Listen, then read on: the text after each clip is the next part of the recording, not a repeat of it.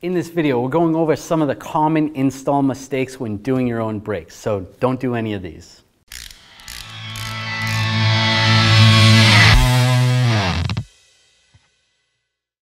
We're going to break this down into 4 categories. We're going to start with the brake pads, then the rotors, the caliper, and then the hydraulic system. Overall, brakes are not that complicated, but there's many ways to mess them up. For instance, putting the brake pads on backwards. So we're going to start the video out by putting them on backwards and showing you what happens.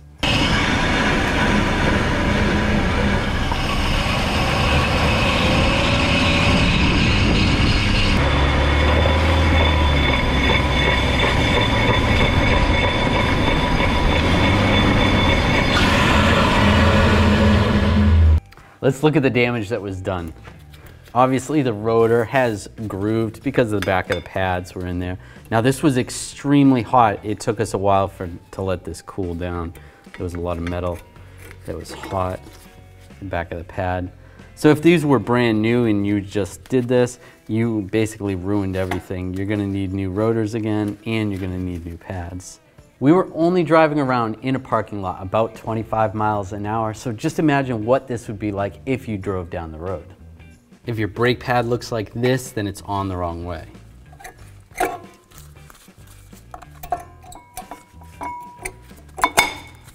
That's how it should look.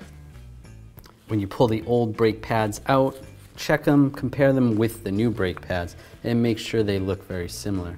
They don't have to be exact. Some will have this line right here, some may not have the line at all, and some may even have 2 lines.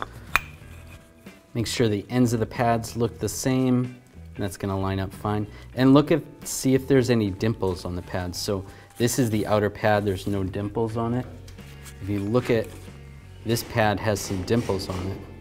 So there's a dimple, and then there's the squealer. And if we put this pad on the outside,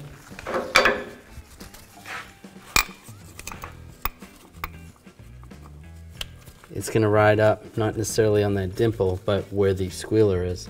So it's going to make the pad not sit flat. So this is an inboard pad. Since we're talking about squealers, some pads have squealers, and you want to match those up to where they came off. But when you're in doubt, most of the time the squealers are at the top or where the rotor cuts into the pad. If the pads are on the back, then it would be on the bottom. If the pads are on the front, they're going to be at the top. If you're putting grease on the pad, you can put grease on the ends, just like that. Some people put grease on the back side to keep it from squealing. Don't put too much grease though, you don't want to put a lot on. And you definitely don't want to put grease on the pad material. And if you have greasy hands, don't be wiping down the pads, because that's not going to be good. You're going to have a problem stopping. While we're talking about brake pads, let's talk about the brake caliper bracket where the brake pads sit. Now you have these pad slides or anti-rattle clips. They're to keep the pads in there and keep them from rattling around a lot. If you put these on wrong, you could have them rubbing up against the rotor, or sometimes they are side specific and they will cause other issues. So make sure you put these on right and make sure they're not rubbing on the rotor. Make sure you either reuse these, you want to clean them up a little bit, use a wire brush, or get new ones. Sometimes they come with the brake pads. You don't want to just throw them out. You don't want to just take the brake pad, slide them on there. They will fit, but then they're going to rattle around while you're going down the road, and that's not going to be good. The brake caliper bracket itself, if it's rusty, you want to clean these up. Use a wire brush underneath where those pad slides go, or the pad's going to stick in this bracket. It's going to cause too much material touching the brake rotor, and it's going to cause your brakes to wear so much faster. These slide pins sometimes get bound up if any moisture gets in there, if it's not sealed properly. So if you don't take these out and clean them, lubricate them, that's going to happen. And make sure you seal these properly. So make sure those are movable, so that looks good. Now it's pretty obvious, you're not going to install it that way with the bolt holes on the outside, but you definitely want to make sure you don't mix them up side to side. Sometimes these are machined differently, and you want to make sure that you got the right side with the right caliper. Now let's talk about the rotor. When you're taking the rotor off, If you can just grab it and slide it off, that's great. If not, you can use a hammer. Just tap on these locations. Just be careful not to hit the studs. Now, normally you don't want to hit the rotor itself, just in case you can't reuse it. If you're having trouble getting this off, you can always spray some rust penetrant in the holes, let it soak a little bit. If you're still having trouble, you can tap the rotor from the backside, but you better make sure you get that rotor off. If you don't, then you're gonna have marks in the rotor, and if you had to reuse it, it's not gonna be good. We had a lot of trouble getting that rotor off, and one of the reasons why is because this hub surface isn't very clean. So make sure you take a wire brush and just clean up all the rust buildup you can and corrosion. So make sure you don't have any specks of anything, even something as small as a little piece of sand. If it was on there and you put the rotor on, the rotor is going to be crooked while it's going down the road, and that's going to cause your pulsation. So make sure that's clean. Same on the back of the rotor. If there was any rust debris on there, you got to take care of that. To prevent some of that rust, use some anti-seize, and that'll prevent the rotor from sticking and some corrosion. When you get a new rotor, a lot of times there's a protective coating, almost like a oily coating. That's to prevent rust. You want to make sure you take some brake parts cleaner, clean that off. These have a different type of coating that we don't necessarily have to do that, but we don't want to get grease on them. So if you see that, the fingerprints of grease, clean that up with some brake parts cleaner. Keep in mind the backing shields. Sometimes these will be bent out or rusted. And when you put the rotor on, you're gonna hear that noise going down the road. And once it's all together, it's really not that easy to bend these back. Before you put it together, make sure the shield isn't rubbing on the rotor. That looks good. Let's move on to the caliper. When you're reinstalling the caliper, you need to make sure you compress this piston, and you want to do that properly. You don't want to compress it too quickly, or you're going to cause damage in the rest of the hydraulic system.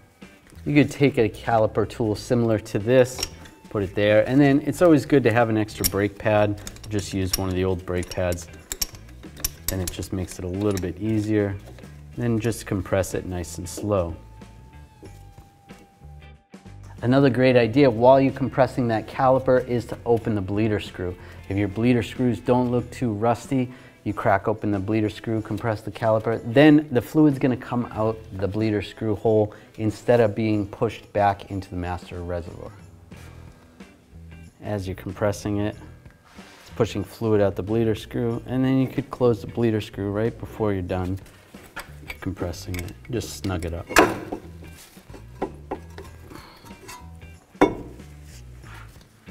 Sometimes you'll notice when you compress that caliper, the boot around here, the dust boot, sometimes expands like there's air in it. If you just take a little pick or a small screwdriver, get underneath it, just make sure you don't stab it. If you stab it, you're gonna have to replace the caliper or get a new boot. If you see fluid in here, most likely the seal inside the caliper needs to be replaced. So in that event, you're gonna need a new caliper. Now when you install the caliper, you want to make sure the hose is straight, it's not twisted. A lot of times people twist the caliper, run it the wrong way on there, and the hose is twisted, then it could potentially rub on the wheel and eventually you'll lose braking. On this vehicle, it looks pretty obvious that the caliper hose has been twisted, but on some vehicles it's not as obvious as this. So keep in mind how that's supposed to go, how it's supposed to look. Now this is flipped the opposite way, and it's not as obvious that this isn't right. So just take the caliper, spin it around, and that's the way it should be. Sometimes people forget to put the bolts in or not torque them properly, and then the caliper is just hanging out, moving around like that. As it does that, this caliper is going to slide out and drag on your wheel, so you'll hear the noise from that. Then you're going to need a caliper and a new wheel. When you're replacing brake hoses or brake lines, double check after you're done. Make sure you don't have fluid leaks. Go for a road test, clean it off real good, and just double check. When you're installing a caliper, make sure the bleeder screw is at the top of the caliper. If you put the wrong side on, if you put the passenger side on the driver's side, bleeder screw is going to be on the bottom, and then you're not going to be able to bleed the brakes correctly. So keep that in mind. When you're bending and making your own brake lines, make sure you put the fitting on. A lot of times you get the tool set up, it's all set, you make your flare, you forgot to put the fitting on. So put that on. Make sure you use the correct fitting tool as well. There's bubble flare and double flare. You never want to use a single flare on a brake line. When you're making your lines, make sure you don't kink the line while you're bending it. It's easy to do, and if you do it, just cut it out, start fresh, because that part of the line is going to be compromised. It's going to be weaker than the rest of it. When replacing the brake lines, you want to make sure they're as close as factory as possible. You may not be able to get nice bends like this or get it as close as this, but you don't want those lines dragging down where something can get caught on them and it can rip them down. You don't want to have them wire tied up to the exhaust or any moving components. Let's talk about fluid. The important thing is using the correct brake fluid that's required for your vehicle. Normally it's on the cap, but definitely check the owner's manual. It's important to note it's not a good idea to use a brake fluid bottle that's already been opened. Moisture can get in there and contaminate the fluid. Most vehicles use .3 or .4 brake fluid. It's extremely important not to mix any other type of fluid in with the brake fluid. If you mix oil in it or any other type of lubricants, you're going to damage the entire system. Here we have a little experiment. We put some brake fluid here and a cap full of oil, and we mixed it together. It looks just like regular brake fluid. But when we put one of the O-rings from this caliper in there and let it sit, we're going to see what happens. If you have contaminated brake fluid like this in your car, you're going to damage anything that's touching the rubber seals or any rubber components, such as the calipers, the brake hoses, the ABS unit, and the master cylinder. We left this over the weekend. Let's take a look at it. Pull it out. You can see right off the bat, it's definitely warped. And if you look close at it, it's definitely swollen the rubber. So that's not good. You don't want this to be in your brake system. You don't want any oil in there. You're gonna have to replace your entire brake system if this happens. In the event this happens, that you're gonna have all these seals leaking, the caliper is gonna be leaking. If any of that fluid gets on the brake pads or even on the brake shoes, you're gonna have to replace those as well. That was only a cap full of oil in this amount of brake fluid, so remember, don't mix oil and brake fluid. Don't mix anything with your brake fluid. If there's anything I missed or there's anything you've done that you probably shouldn't have done, leave me a comment below.